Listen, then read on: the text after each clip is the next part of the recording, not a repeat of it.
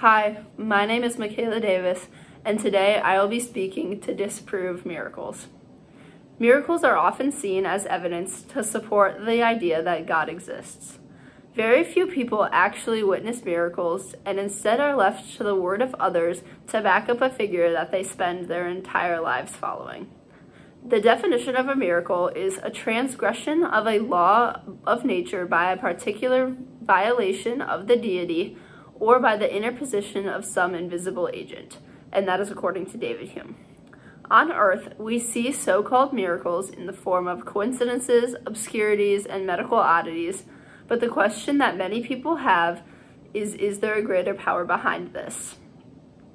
In this presentation, I will be giving examples of various situations that people consider to be miracles, and will be using the words of famous philosophers as well as my own ideas to prove that miracles are not real and that they are not proof for the existence of God.